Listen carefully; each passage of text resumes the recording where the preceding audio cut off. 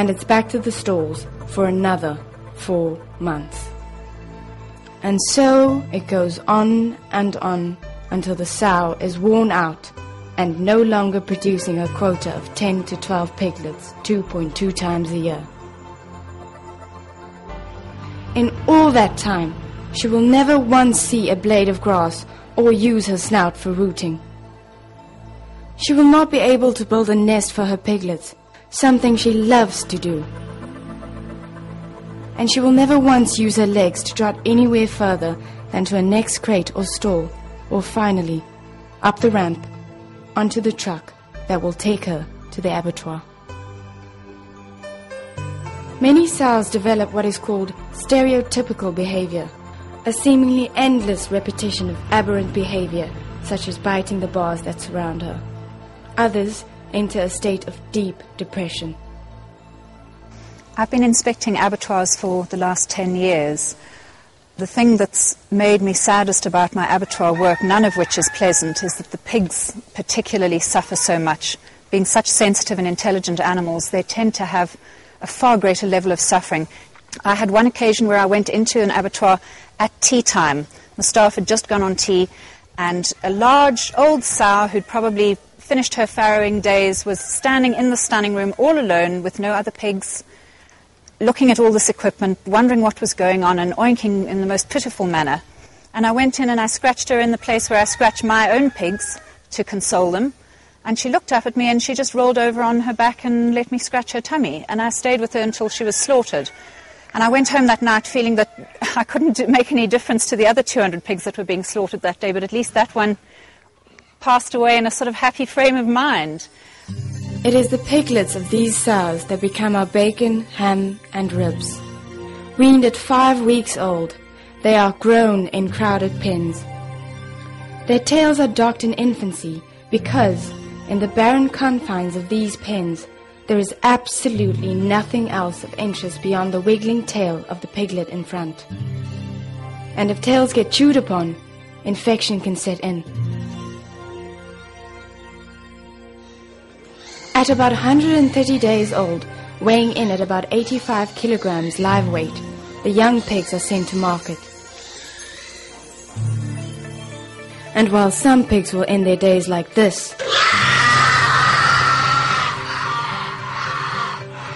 most will land up at markets like this.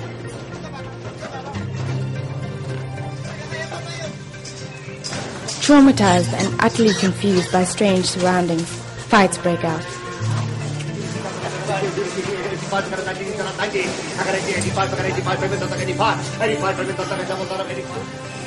And the next we'll see of him is in neatly wrapped packets in the supermarkets.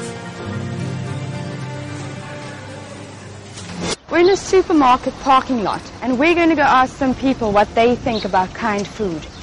You must treat animals with respect.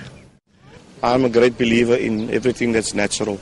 I do believe that many of the edibles today is contaminated with so much of whatever is in there. I have great misgivings about many of them, tell you the truth. They must be treated with respect because they are also animals and we like to have animals. Every animal has a right to a decent life, and it doesn't matter if it's a pig, a dog, a cat, a donkey, a chicken or whatever. They all deserve to be treated fairly, and I think every animal has a right to a decent existence. They treated on a farm, but I'm not sure because I don't know which farm will be treated all right. How do I know that they are being mistreated? We don't ever get to go to a farm and see how the animals are treated. So how would I know? I've only got your word that they are not being treated well. Yes, sister. They always remain to live. God created everything to live in this world. Yes, because they actually give us the food and they actually our livestock, and we get milk from them and we get meat from them. Well, I'm going to pose your question with another question. Is those animals are reared for us as human beings to survive, and I think that if those are the circumstances, it's either or. Is the pig going to have a happy life, or is every other human being going to have a happy life? I think it's astonishing that people have no idea at all what's happening sort of over the wall, and I think if the actual labels with all these beautiful meadows and everything should actually say food from hell. It should actually say this product is manufactured in hell.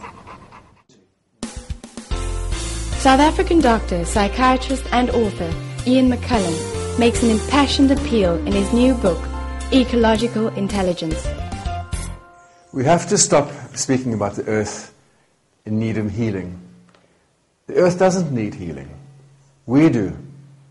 This illness, sometimes referred to as a loss of soul, what I call homesickness, has everything to do with what is known as the human-nature split, the way that we have tended to disregard our evolutionary relationship with all living things.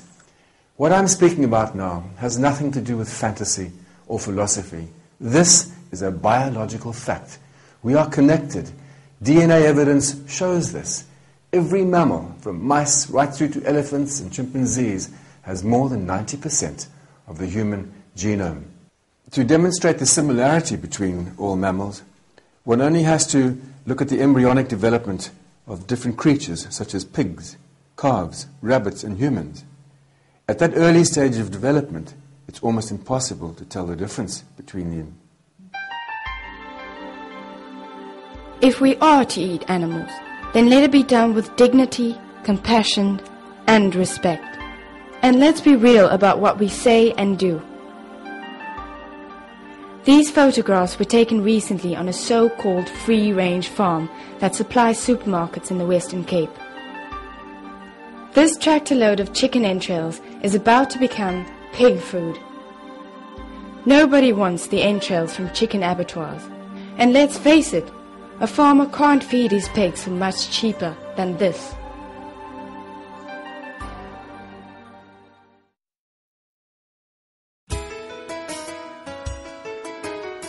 Our 3 sows rescued from Claremont have joined a host of other rescued animals at Pat Cavendish O'Neill's legendary sanctuary near Somerset West.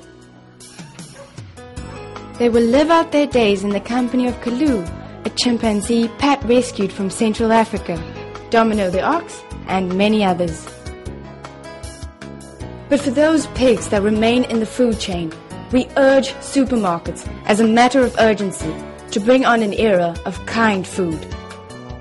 Something as minimal as straw bedding has made a difference for the piglets on this farm. And the sows can suckle their piglets without the restraint of iron bars. In 2005, Professor Wangari Maathai, the first woman in Africa to receive the Nobel Peace Prize, told a packed audience at the University of Cape Town about what had inspired her to plant 1 million trees across Kenya. I didn't have a plan, but I kept going deeper and making the linkages. And the more linkages I made and the greater understanding I had, the more I was pulled into it, and the more eventually it became a passion. And I say, when you understand, it becomes your problem. If you do not understand, you can go home and sleep very peacefully. But if you understand, you can't sleep, you wake up, you're worried. So you have to make a choice. All of you who have been here, if you understand, now you have a burden. But if you do not understand, well, go home and sleep peacefully. But one thing I have come to recognize and to appreciate is that while we can live, while we cannot live without the other species can live quite happily without us. So we really need to understand how dependent we are on the other species, so that we can respect them, we can protect them, we can speak for them, because they are our friends. In the same way, we trust that this documentary has helped create an understanding of the misery and wretchedness of what it is to be a pig.